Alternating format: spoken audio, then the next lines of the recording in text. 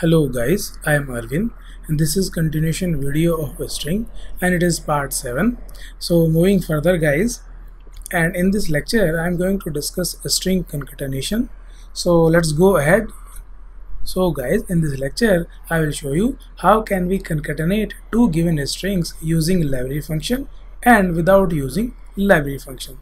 So let me first open up Turbo C++ compiler. So guys, in this program we will learn how can we concatenate two strings using library function strcat. So in this program we are using strcat function, and that is declared in string.h header file. Now in main function I have declared two character array s and s1, and the size of s is 40 and the size of s1 is 20. I am taking size of s is 40 because I want to concatenate this s1 string to the s. So that's why the size of s is 40. And now I am taking input from the user for string s and s1. And then I am printing string s and s1 by using these printf statements. After that I am using strcat function and I am passing two parameters here, s and s1. So basically I am concatenating s1 string to s.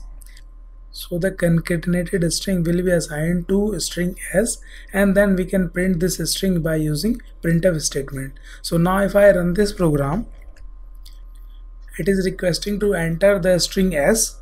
So let me enter the first string, and then it is requesting to enter a string for s1. So let me enter the second string, that is Arvind, and output will be like this. So this is the string s, hello, and this is string s1, that is Arvind, and this is the concatenated string s, hello Arvind.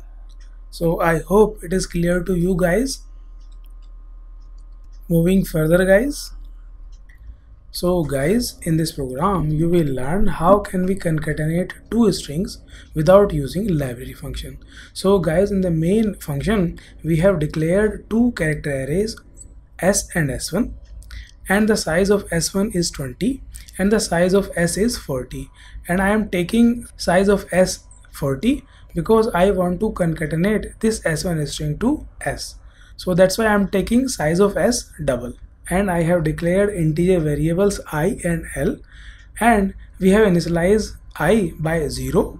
After that I am taking input from the users by using getS function for the string s and s1, and then I am printing these strings by using these printf functions.